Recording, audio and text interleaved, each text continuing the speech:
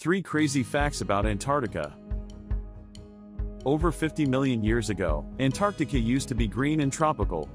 There were forests and complex ecosystems of animals and birds.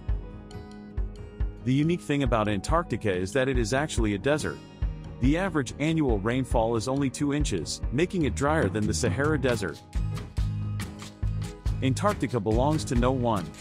48 nations joined together to declare the Antarctic continent a natural reserve, devoted to peace and science when they signed the Antarctic Treaty in 1959.